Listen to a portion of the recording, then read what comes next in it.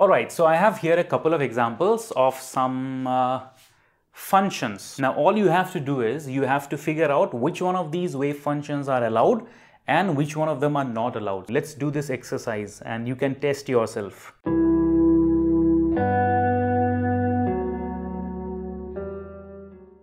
Hello everyone, welcome back. I am 𝏬🐸🐸 and this is For the Love of Physics. In today's lecture, we will try to answer the question, what is a wave function? You see, in quantum mechanics, the most fundamental equation is that of the Schrödinger's equation. It's a second order partial differential equation. So if we want to study any kind of a physical system, we have to solve this equation. And if we solve this equation, what we end up getting is this psi. This is a Greek symbol pronounced as psi, psi, which is a function of x and t, because we have taken the Schrödinger's equation for a 1D case. We could have taken it for 3D as well, but for simplicity I am taking it for a 1D case. This solution of the Schrödinger's equation is known as the wave function. Wave function. Now what is interesting about this wave function is that it's a complex function. This wave function is a complex function. So that means it represents what exactly? You see, the Schrödinger's equation is a wave equation that is supposed to describe the matter waves of microscopic particles. We know by this point that microscopic particles demonstrate wave-particle duality. Its motion has a certain kind of wave behavior associated with it. So whatever that wave behavior is, the Schrödinger's equation tries to be the wave equation corresponding to those matter waves. So now the question arises that if this is the wave associated with the particle's motion, then what is waving? What is this wave of actually? A quick announcement for my students who are preparing for CSIR NET Physical Sciences or GATE Physics. We at Elevate Classes organize live classes for these examinations every 6 months. The next batch is starting January. So this is a full-fledged live batch with live interactive classes, recorded access, test series and everything that you need. It's a complete package. So if you are interested, you can check out further details at elevateclasses.in. You can avail the early bird discount coupon which is available for the first 50 students. And if you're not really very sure about these online classes, then the first week of lectures are free to attend upon registration. So elevate your physics preparation with Elevate Classes. You see, when we talk about, let's suppose, ripples on the surface of a pond, then we know that these ripples are essentially atoms which are displaced from their equilibrium position. When we talk about light waves, we are talking about electric fields with respect to a particular propagation of a wave. So when we talk about the wave function of a moving quantum mechanical particle, what is this wave made of? Now that is a very important question, and that is probably a question that many students ask themselves whenever they first study quantum mechanical theory. And the sad part is, the answer is, it is nothing. At least nothing that is physical.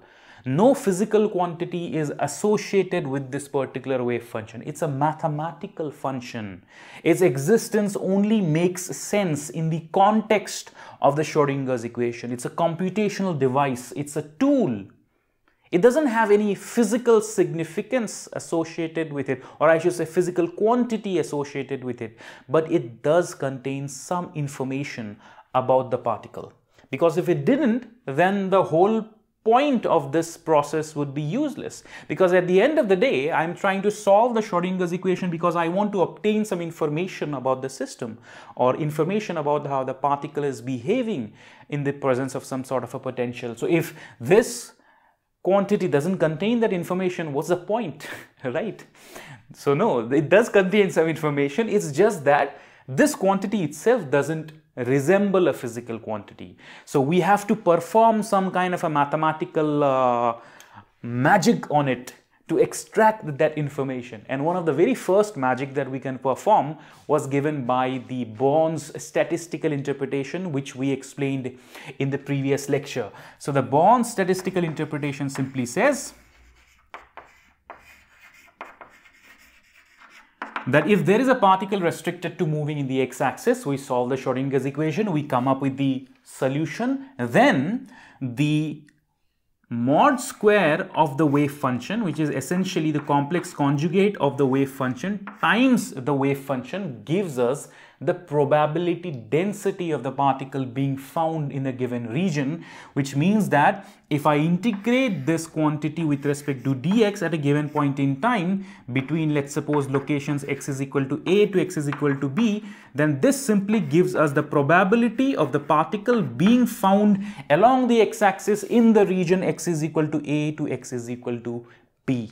Thus, the wave function is a mathematical function which, let's suppose, if I solve for a given situation and then I plot this mathematical function mod square, and then that mathematical function may look something like this, and then that mathematical function simply gives us an idea of the probability of the particle being found between two locations if we made a measurement.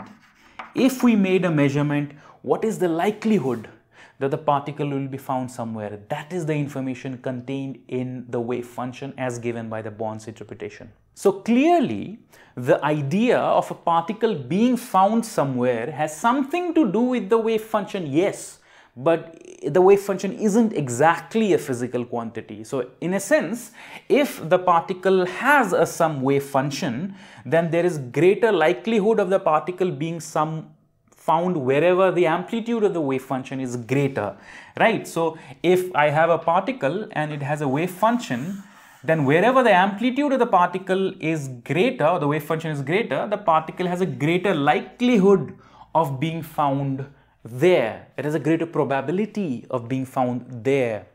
So this all makes sense in the context of the quantum mechanics being indeterministic theory. The quantum mechanics that we are studying does not predict where the particle exactly is going to be in the next moment. In fact, the Schrödinger's equation cannot predict where the particle is going to be exactly in the very next moment. The only thing that quantum mechanics provides us is an idea about where the particle is more likely to be. Okay, so this is a theoretical prediction of where the particle is most likely to be. But if I made a measurement, I could as well as find the particle anywhere possible. It's just that if I made a large number of measurements, most of the time the particles will be concentrated wherever the amplitude is the greatest. So thus, the wave function turns out not to be a physical quantity, but a Pandora's box. It contains a lot of information inside. It doesn't really mean anything. It contains a lot of information inside, but we have to extract that information out of it. And the entire quantum mechanical theory is how we can extract that information. And this is the first piece of method of how we can do it. Now, it is not enough for the wave function to just be a solution of the Schrödinger's equation. There are other things involved. You see, the Schrödinger's equation is a differential equation. It gives us a mathematical solution. But is that mathematical solution even relevant to us in the physical world? Because at the end of the day, we will find that there are many situations where the solutions of the Schrödinger's equations are not useful to us. They cannot replicate a physical scenario. What I'm talking about is that the wave function is a function which has a lot of restrictions associated with it. There are a lot of criteria that it has to satisfy for us to be able to use it as a proper wave function for a particle. So there are certain criteria that the wave function has to satisfy for it to be useful for us. And these are the following criteria.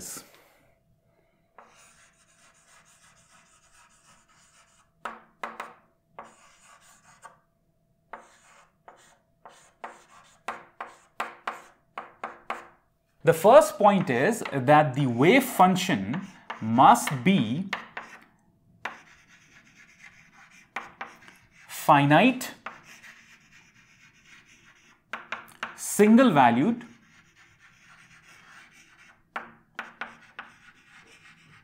and continuous.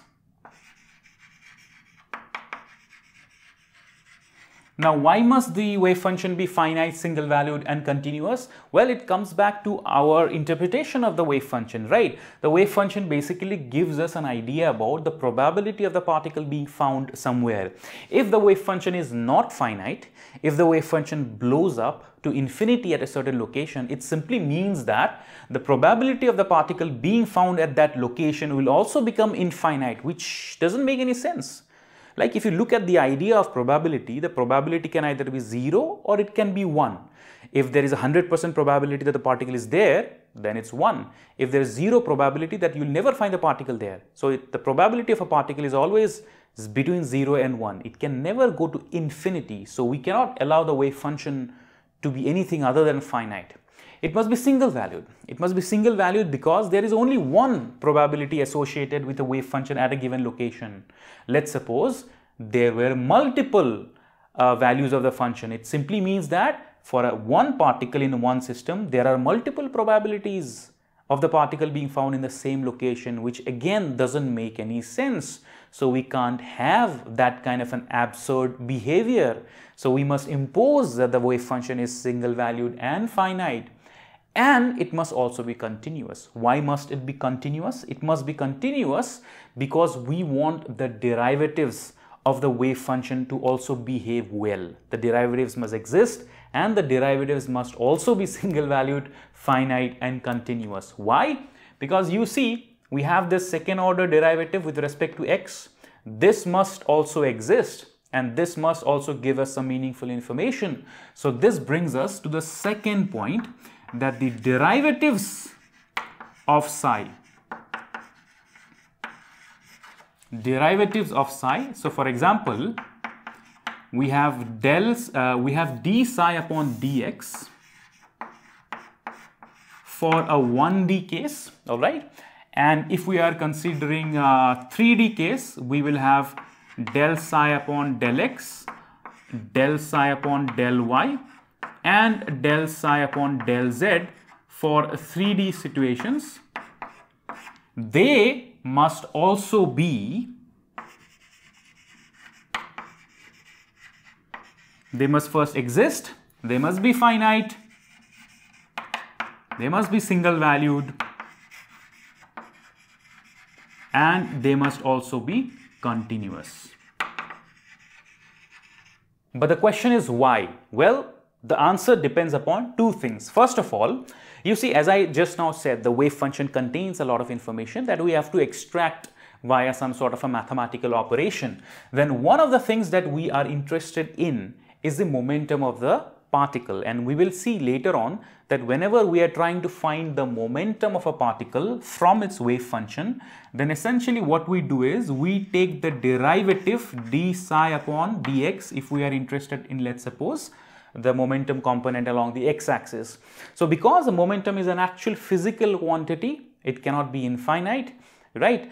And it must also have a certain smooth variation and all these different conditions that are usually associated with realistic physical quantities. That is one of the reasons why the derivative of psi must also be finite. If it is not finite, it blows up. It simply means that the particle's momentum is blowing up, or the particle's momentum has become infinite. If it is not single valued, again, absurd physical scenario. If it is not continuous, that means the second order derivative will become infinite. Now, we do not want the second order derivative of psi to be infinite either, because the second order derivative is present in the Schrödinger's equation. If this blows up, then the entire equation itself doesn't make sense. So in a way, not only we want the wave function to be finite, single valued, continuous, we want its first order derivatives to be finite, single valued, continuous, and its second order derivative to exist. Fine. So these are some of the criteria that we have to impose. Otherwise, the wave function could be any mathematical function that makes zero sense. It could give us some very absurd, weird situations, which I'm going to come to in a moment. But there are further conditions attached to it. The third condition that is attached to the wave function is that the wave function must be normalizable.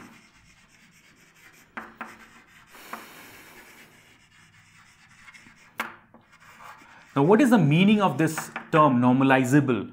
it has to do with normalization. I'm going to come to that, but essentially what it means is that if I want to find out this probability, right? If I am given a wave function and I take its complex conjugate, multiply with the wave function, so I get wave function mod square. I take it as an integral with respect to x. Then this between minus infinity to plus infinity must be a finite number. It must be a finite number. We do not allow this particular expression to either go to 0 or go to infinity. These two conditions are not allowed. Again, it comes back to the idea of probability. If the wave function mod square from minus infinity to plus infinity comes out to be 0, it simply means that the probability of the particle being found in the entire universe is 0, which doesn't make any sense. The particle has to exist somewhere, right? And if it comes out to be infinite, it simply means that the probability cannot be made to be less than 1, which again doesn't make sense because the maximum probability of the particle being found is 1. So it must be some finite number, because if it is a finite number, we can make it to be less than 1 by multiplying that number with some sort of a normalization constant. So this is basically known as the concept of the wave function being square integrable. Okay, this is called the wave function must be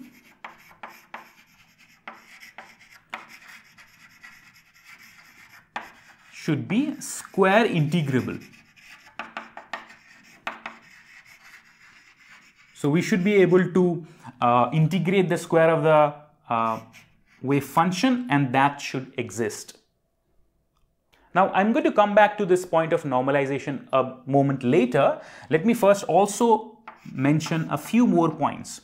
Another point is that for bound systems, okay, so whenever a particle is bound in some kind of a potential, so let's suppose the particle's energy is less than whatever potential barrier it is stuck in, around it, all right?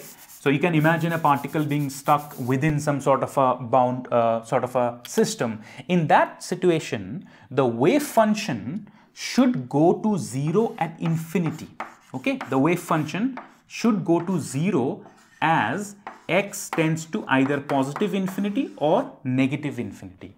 You know, the wave function cannot go to infinity, or it cannot even be constant at infinity, because it would mean that the particle then is not bound. All right, so this condition is necessary for a bound system. And lastly speaking, for any kind of a system, the wave function must satisfy whatever boundary conditions comes from that system.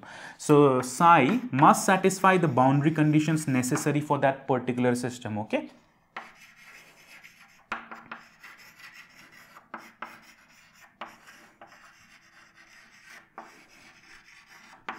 So for example, if I talk about particle in an infinite square well potential, then at the walls, the wave function should be 0.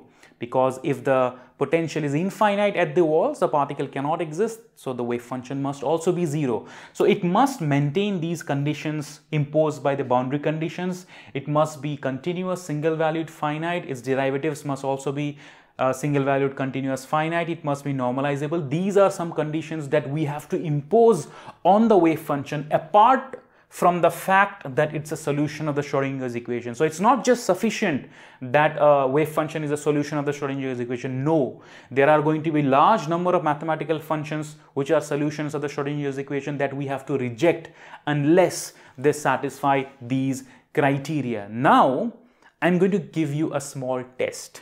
I'm going to give you a list of different wave functions, and you have to tell me which one of them are allowed or possible and which of them are not allowed. All right, so let's do the simple sort of exercise, okay? All right, so I have here a couple of examples of some functions. Now, all you have to do is you have to figure out which one of these wave functions are allowed and which one of them are not allowed. So what you can do is you can pause the video right now for a couple of seconds or minutes, take a look at these functions and note down which one is allowed, which one is not allowed. So if a wave function is not allowed, why is it not allowed? Just write it down. Let's do this exercise and you can test yourself. All right, so now let's move on to the answers. Okay, let's look at these wave functions one by one. So here I have in the first case scenario, okay, I'm not just giving you any mathematical expressions, I'm giving you a diagrammatic representation. So in this first case scenario, what do I have? I have some sort of a wave function which is heading towards infinity. So is this allowed? Is it allowed? It is not allowed. Why? Because wave functions must be finite. It cannot blow up to infinity, because if it does, it means that the probability of the particle being found is going to be infinity, which is absurd, doesn't make any sense. Wave function has to be finite, so that is not possible, not allowed, and does not represent a physical particle. Let's move on to the next one. What about this wave function? If you look at it closely, this is not a single valued function, because if you look at this region, any point in this region, if you draw a line, the wave function has multiple values. See, this is not a one-to-one relationship between x and the function, and we need a one-to-one relationship because the wave function corresponds to one probability value at a given location. It cannot have multiple probability values at a given location, because then that is an absurd situation. What does it even mean? So we want a one-to-one relationship. We want a finite and single valued function. This is not single valued. So this is not allowed. Let's move on to the next one. What about this? This doesn't seem to blow up to infinity. This doesn't seem to not be single valued. But there is a problem with this. What is this? There is a sudden jump here at this location. That means there is a discontinuity here. There is a discontinuity in the wave function. But I said what? That the wave function must be continuous. So this is not allowed. Why? Because if there is a discontinuity, that means the first order derivative of psi with respect to x blows up. We don't want that, right? Because of the second condition. So therefore, this is also not allowed. What about the third condition? The third condition is that, again, it's going to infinity as x tends to infinity. Again, it is not going to be finite after a certain interval of time, and also it is not going to be normalizable, if you notice, because it is going towards infinity, right? So this is also not allowed. What about the next one? The next one looks simple, but if you look closely, if I try to find out psi mod square for this particular condition, then what is psi mod square dx? It is essentially the area under this curve, right? So what is this area under this curve? It tends to infinity, but we don't want that. We don't want that. So therefore, this is also not allowed. What about the last one? Well, the last one is finite. It is single valued, it is continuous, it is smooth, hopefully its derivatives exist, seems to be normalizable. This is a possible function. This can be allowed. All right. So you see, out of all of these, only this one was possible and this one is allowed. So now you can cross check with your answers and see how many of them matched with yours. So the whole point of this exercise is to understand that the Schrödinger's equation could have many different solutions, but all those solutions are not necessarily allowed. They are not something that we want. We want the solutions which satisfy certain conditions, and some of these conditions are written here. Now let's move on to this next point of normalization. What is normalization and why is it so important? Many of the students who are studying this particular chapter in quantum mechanics is always stuck with this particular point. What is normalization? Even in examination, they might give you a problem of normalization. Normalize this function. What is normalization constant? So let's try to understand what is this whole business about normalization of a wave function. All right.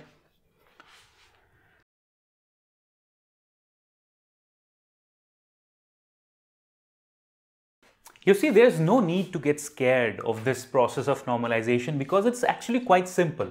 So whenever we start a problem, we start with the Schrödinger's equation and we solve it, we obtain some kind of a wave function. All right.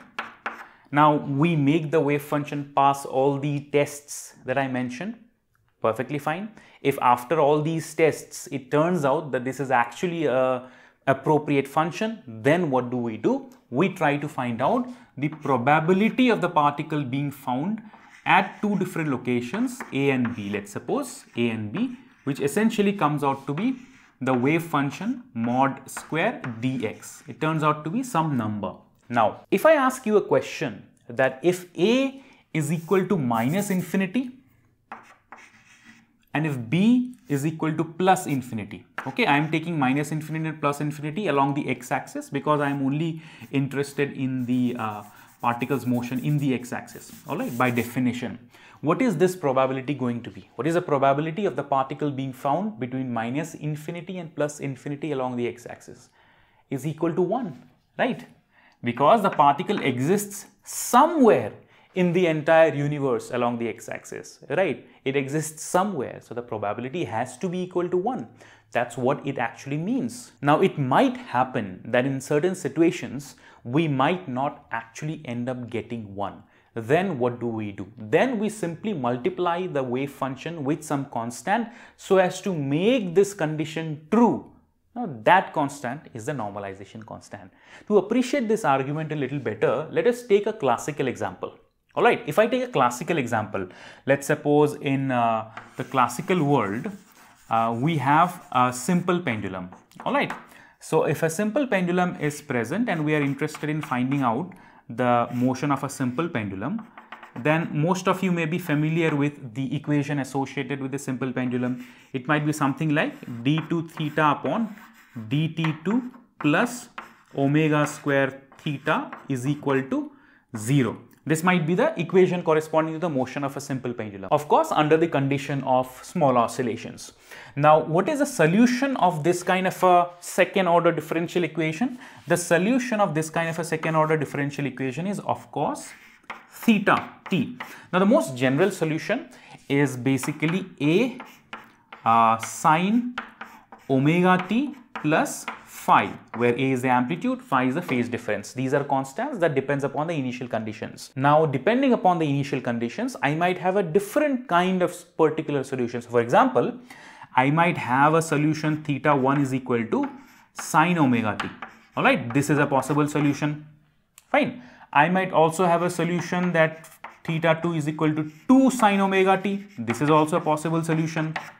I might have a solution that theta 3 is equal to 3 sine omega t. Are you seeing what I'm saying?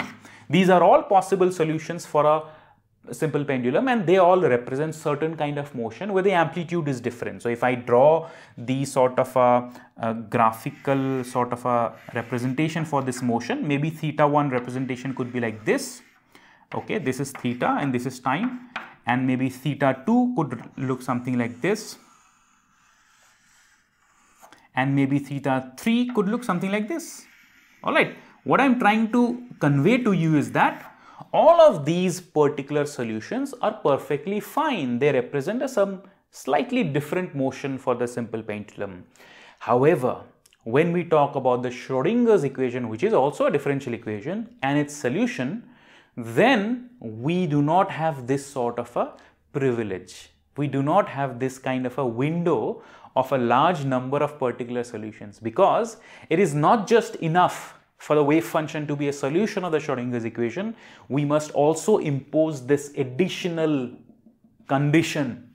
This is actually a very important condition, because if this condition is not met, then the wave function is not going to make any kind of a physical sense. If the probability in the entire universe is greater than 1 or less than 1, then that wave function is absurd. So out of all possible solutions which are different from one another by some multiplicative constant, only one of the solutions is allowed which satisfies this condition. Are you understanding what I'm saying? In classical physics, we have a large number of possible particular solutions depending upon the initial conditions. But in quantum physics, the Schrödinger's equation might give us a lot of mathematical solutions which are different from one another by multiplicative constants, but only one of them will satisfy this, and that is the answer we are looking for. So what if you get a question in the exam that, okay, this is a wave function, normalize it. What is the process of normalization?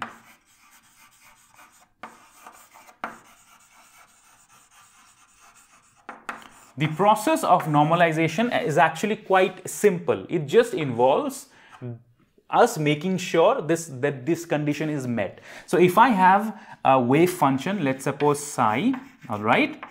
Now, if I check this condition and somehow the probability between minus infinity plus infinity for that wave function is not equal to 1, then what I do is I simply multiply the wave function with some constant. Let's suppose I call it n. This might be a complex constant. It's possible it could be a complex constant. I simply multiply the wave function. So let me write it like this. I have the original wave function. I simply substitute this. Okay. I simply substitute this with n psi. That's it. Such that n star psi star n psi dx integration between minus infinity to plus infinity equals to 1, which gives us n mod square from minus infinity to plus infinity psi mod square dx is equal to 1. So I solve this equation, I obtain n, and then I substitute n here as a multiplicative constant for the wave function. So then this is the normalized wave function, and this process is called the process of normalization. So this is a very simple step. I hope you have understood it. When we need to do the normalization so as to make sure that the final function that we are dealing with is actually a function that can represent a physical particle, and for a physical particle this condition is a must. Alright, so this is the sort of weird world of wave functions. Wave functions are not just mathematical functions of Schrödinger's equation. We must also impose a large number of conditions so that finally we can use that for some sort of an actual physical particle. So in the next video, we will see something more. What other information does the wave function contain? What other magic can we perform to reveal further information about the physical system? Those things we will discuss in the coming lectures. I am 𝑓𝑬𝑗yoti Das. This is For the Love of Physics. Thank you so much. Take care. Bye-bye.